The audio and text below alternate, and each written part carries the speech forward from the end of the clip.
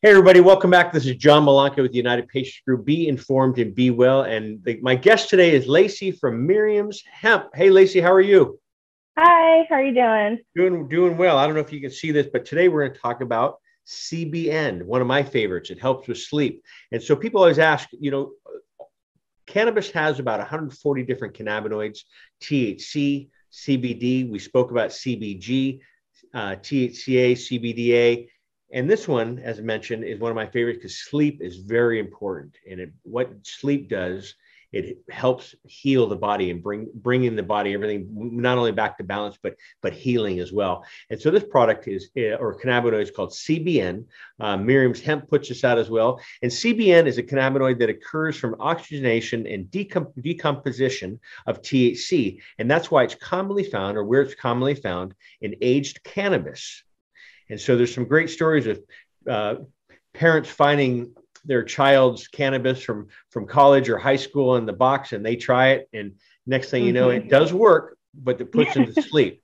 And so that's the benefits of CBN. So after THC, older cannabis converts into CBN. And so a lot of people say stale, but I'll say it's a breakdown of the THC molecules. Until recently, most people believe CBN to be a waste product, unworthy and further examination. But that all changed after a study which showed CBN could be the most sedative of all cannabinoids. Again, could be the most sedative of all cannabinoids. The discovery led to the renewed interest in the therapeutic effects of CBN and its role in regulating the endocannabinoid system. So how does CBN as well as versus CBD compare? Although CBN is a byproduct of THC and contains sedating effects, it appears to be non-psychoactive. Apart from the chemical formula, CBN and CBD interact with the human endocannabinoid system in fairly different ways. CBD shows little affinity to the CB1 and CB2 effector receptors found in the nervous system as well as the immune system. Instead, it increases the production of endocannabinoids that promote homeostasis. And so, as I mentioned, CBN does help with the sleep cycle. It does have a sense of calming as well as relaxation. It does work synergistically with all of the cannabinoids, as well it does have, and the CBN that they're offering is a full spectrum account, rich in phytocannabinoids, terpenes, as well as flavonoids. And each 1 milligram dropper contains about 5 milligrams to 20 milligrams CBD hemp extract per 1 ml, if I said that correctly, Lacey. That's correct. And I've been working with a lot of autistic doctors and for their patients, and they're even saying including this in with the autistic patients that are going through. And so I don't know if you've seen that over at Miriam's Hemp, but yes, so I'd love for you to share that because that's a topic that's coming up quite a bit. But Lacey, welcome. And thank you for all that you do in this industry and for your organization. You have a great team over there working with Diana and Jeff and the whole Miriam's family. And you put out not only some great products, and it's a beautiful packaging, but what's on the inside is incredible as well. And again, I've been using I've known Jeff and Diana for years. They've done a lot with United Patients Group, and not only have they done a lot, but their products. I've used them personally. I've given them to my family. Corinne used them as well as her father used them as well. And so let's talk about sleep is so important. So what is this cannabinoid called CBN? What is CBN? Yeah, so cannabinol is a minor cannabinoid.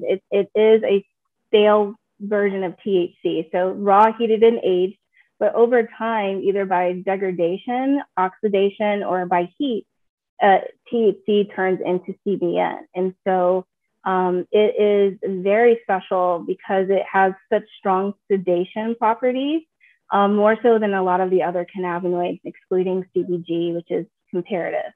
But not only for sedation, but there's also been some research suggesting that it might be good for immune system health, as well as the calming effects for anxiety, and also for, as you mentioned, individuals that have autism, ADHD, as well as OCD, because it provides a really even kill, I would say, effect. And it just kind of helps you to kind of even out and relax and chill. So it's really effective for that. So a lot of people use it during the day as well as for night, but most people are using it to sleep. Yeah. Not only to fall asleep, but to stay asleep and wake up rested. Not only for healthy bodies, but for I'll say ill bodies. And that was the one thing when Corinne was going through her battle with cancer. Sleep. They wanted her to sleep just to, again, heal that body. And even in healthy bodies, this is the part where our body really comes together. And really, if you're able to get 8 hours of sleep, some people are only able to get 6 hours. Some people 10, but I think the nice level is 8 hours. And this product does help me at least. And so I wanted to share that as well. I'm glad to hear that. Yeah. So what are the benefits of CBN besides sleep and bringing the body back to balance and as well as healing? Can you share what are the benefits of CBN? Yeah. So CBN is really great for immune system regulation.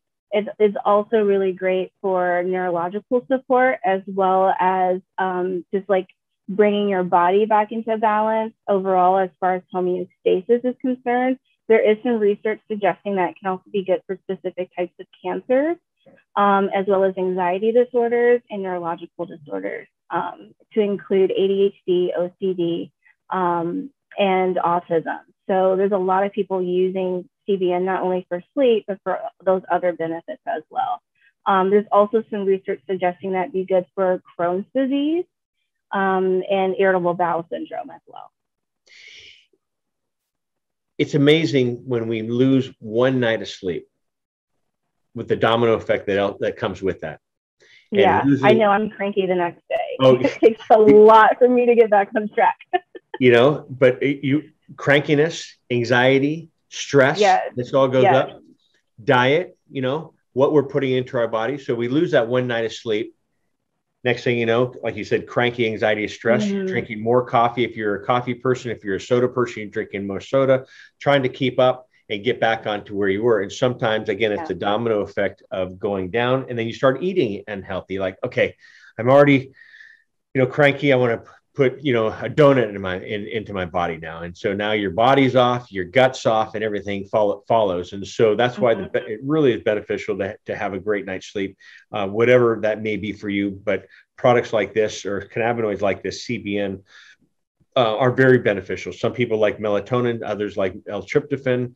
Some people do stretching, some people do exercise, some people take a hot sauna. I think it's wonderful if you incorporate many of these. And so find out what's best for you when it comes to getting a full night's sleep. The topic of all these different cannabinoids is confusing for a lot of people. Sometimes it's very confusing to me. I mean, for the longest time, I would think, what's the difference between CBDA versus CBD? And the same thing that comes up, if they're both doing the same, helping with sleep, being sedative at high levels. So the question is, what is the difference between CBN versus CBD? That's a really great question. Other than their makeup and how they're made within the cannabis plant, they are very similar, and they can have very similar effects. But for some people, using CBN at night works better for them than using CBD at night. And they might have to take more CBD to receive the benefits that taking maybe 5 or 10 milligrams of CBN would provide. For a lot of people that I know, they would need upwards of 75 milligrams of CBD to go to sleep at night. And comparison, I've known some people that only need 5 milligrams, that very same person only needing 5 milligrams of CBN to go to sleep. So it really just depends on the person and what works best for them. But some people respond just differently, or they might respond the same, but you won't know unless you try it. So, if you're using CBD already and you're finding results with sleep, then there's really no need to change or add CBN. Don't change what's not broken. But if there's still some room for improvement, you should either increase your CBD dose at night or maybe add some CBN and see if that works. Instead of adding melatonin or Ambien or anything like that, CBN might be the trick for you, and that's all you need to do. So, it's a really great addition to a current regimen, or using it instead of CBD or another cannabinoid product and receiving the benefits that you're looking for. You bring up a good point of other, I guess, sleep aids, the natural ones, melatonin, to the not natural, the Ambien. And I remember when my father passed away, this is about 13, 14 years ago, the doctor gave us some, and I remember breaking off a half of Ambien because I hadn't slept, and I slept. And I remember that next day I was just so groggy. It took me forever to get moving. I said, okay, this isn't good for my body. My mom said the same thing. And so, and I know I've spoken to people that take 2 or 3 a night to get a good night's sleep, and their body gets accustomed to taking that every night. And so, and that does lead to addiction, or dependency at some degree. With CBN, it doesn't work in the same way. If there's a need for it and it becomes a regimen, I feel like that's different than having a dependency on a product to go to sleep. Over time, your body regulates itself. And so it's very possible for you to start off with a very small amount and not even need to take CBN anymore, because your body's gotten to the point where it's regulating itself and you can have your own healthy sleep cycle. So, it's a more natural approach, long-term, and a little bit more healthier for the body. Good point. And so back to the pharmaceuticals, does CBN interact with any medications? There's a potential to. We typically suggest that any kind of cannabinoid space at least 2 to 4 hours before or after any kind of pharmaceutical medication, and that is just to reduce the likelihood of drug interactions. So if you're taking CBN at night, maybe having your last pharmaceutical dose maybe 2 or 4 hours before that if possible, just to reduce that interaction possibility. But it's good to consult your doctor or your pharmacist just to make sure. You can also Google that information and see if there's a potential interaction. And I like that. Always, I'm a big fan of always consulting your medical professional when it comes to putting any type of cannabinoid or hemp product into your body, just to see how it interacts with you too. So thank you for that. What is CBN oil? CBN is it's a minor cannabinoid found in the cannabis plant, and it is a very specific kind of product because it's minor, so it's not abundantly found, and it's very specific in how you achieve it. And so it takes a lot to actually get a good concentrated oil product. And so we go through the process of cold extraction, using alcohol extraction, making sure all of our products are clean, organically sourced and processed. So every Miriam scent product, regardless of the cannabinoids, are clean and quality and affordable. So CBN oil, you can find it. There's a lot of other companies that make it, but ours is special because we put a lot of love and a lot of intention into our products, and they're effective and they work, especially in really small amounts. Not a lot of people need to see a benefit by having to increase and increase and increase. They're very intentionally made, and the formulations are very specific for the results that you're wanting to see. So, CBN is just, you can find that in any kind of cannabis plant if you let it sit long enough or you expose it to air long enough. So it's just essentially stale THC that we then distill into an actual oil product from the plant, the raw plant material itself. So what form, you mentioned about old stale cannabis, and so what forms does CBD? So let me ask it again. What forms does CBN come in besides sublingual or in flower form? Do people ingest CBN in other ways besides with tinctures? They do. I've seen like CBN patches. I've seen CBN vapes. I personally have a CBN vape. That's one of my preferred methods, other than oils, because it crosses the blood-brain barrier so quickly. You start to feel those results a little bit more effectively in a shorter amount of time. And I've seen like raw cannabis plant material that you can get from a dispensary or even a CBD dispensary that have like high CBN profiles, as well as terpenes that it also cause sedating effects as well. So there's a multitude of ways that you can ingest CBN, but I would say the most common way is through some type of edible form whether that be, like a gummy or a tincture or something that you would ingest. I typically suggest that people take cannabinoids with a good fatty food because they do bind to fat and it's a little bit more, it absorbs in the body and is protected with the stomach acids and things like that. So typically, like with an oil, you want to hold it under your tongue for 30 to 60 seconds, but you may not, actually absorb all of that within that time frame. So following that up with a good fatty food or a snack does help to increase the effectiveness of the product once it's swallowed as well. I'm a fan of MCT oil. A lot of people know that as coconut oil. So talking about the fattiness of that. And all your products are made with an MCT oil in the ingredients, correct? Yes, MCT or olive oil, yes. So Lacey, this question comes up all the time too, how does CBN affect you? That's a really great question. I would say most people using CBN are using it for its sedative properties. And so that comes along with sleep. A lot of people also use it for anxiety, and it really helps us to even a person out. So I would say that within the body, it's working on CB1 and CB2 receptors. And if there is a deficiency or there's a need for the body to have additional assistance, CBN goes into those receptors, it kicks it in and says, hey, I'm here to help. And so it really helps to fill in the gap where the body's not able to make its own natural cannabinoids, and it helps to bring your body back into homeostasis, whether that's sleep, whether that's anxiety, pain, or inflammation.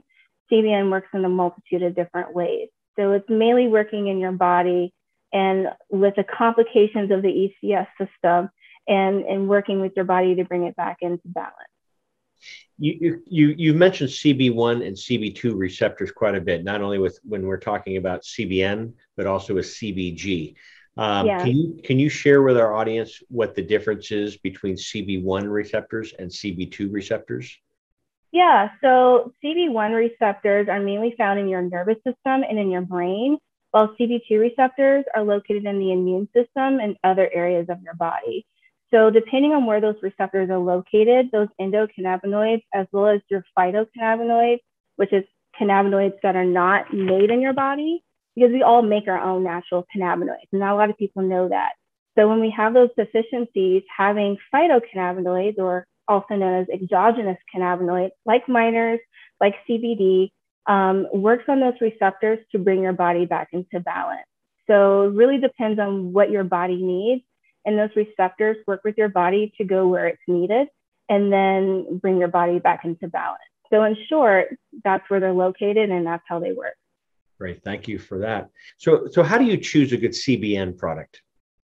That's a really great question. First, making sure that it's quality, looking at batch reports, also known as certificates of analysis, to make sure that your product has the potency and the concentration that it claims to have, as well as if it's been tested for microbials, bacteria, mold, mildew, pesticides, and making sure that it's a clean and reputable product. Any company will be glad to share that information with you and to verify that your product is safe, is clean, and has the concentration that it claims to have. Another great way to figure out what product that you need is starting with a low concentration and working your way up from there. You may not need a lot, so maybe starting with a 5 to 10 milligrams of CBN a night and working your way up if you need more will help to determine what type of product that you need to start with or continue using. So Lacey, what are the risks of CBN?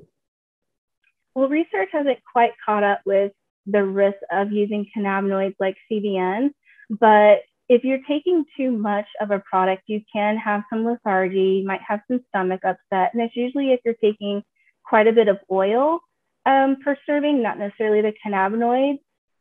Some people also report just nausea, upset stomach, and diarrhea is typically the main symptoms, if you will. But usually pharmaceutical medication interactions are the main risk. That's why we suggest to do the spacing.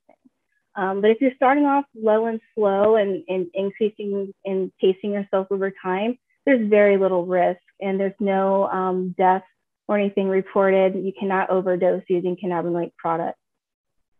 Just some other little minor side effects, which your body will share with you, upset stomach, as you Right. mentioned, et cetera. Yeah, and you can always remedy that. So if you notice that, maybe I need to take a little less, and next time I don't have to Yeah. experience that. So that's just your body letting you know, hey, I don't need that much. Let's go backwards. So And not only is that good for your body, but also good for your pocketbook. Like that's you said, right. Less is more. less is more. Less is more. And this one comes up. And so with your whole line of Miriam's hemp products at 0.3 THC, can you travel with CBN? We have a lot of people traveling with CBN, myself included. It is a cannabinoid product. It's not THC. So you don't need a doctor's recommendation or a medical card to obtain these products. They can be shipped directly to your home, and you can buy them at a store. You can travel with them. Some people put them on their carry-on bags. So it's a product that you can take with you if you need to. Some people also use syringes and just kind of draw up what they need if they're traveling for a couple of days and they already know, hey, I just need this amount. And they just draw up what they need for the duration of their trip and take it from there. We do provide syringes and adapters with our products on our website if you want to purchase those for more accurate dosing or just to draw up and take with you on the go. So it's very convenient. It is very convenient. And so that is generally for domestic travel. And so for our audience that may be who lives overseas or will be traveling outside of the United States, please check with your laws, not only with the airlines, but also the laws with the state or the country that you'll be attending and visiting. Because each state, just like here in America, United States, all laws are different at the state level. And the same thing with different countries. Different countries have different laws as well when it comes to not only cannabis, but also hemp products. So thank you, Lacey, for all your informative information on the two cannabinoids we've discussed today, but your whole line of products as well. And we're going to keep on promoting and educating our audience with the different cannabinoids that Miriam's Hemp has available for their clientele. And so thank you for being a leader in this industry when it comes to top products, but also thank you for taking some time to talk with me and also sharing your knowledge with our audience as well. And so thank you for having me. I really enjoyed it. Thanks for being on. And so Lacey with Miriam's Hemp, check them out. Again, this is John Malanca with United Patients Group. Be informed and be well, and we'll see you soon. Have a great day, everyone. Bye-bye. Bye.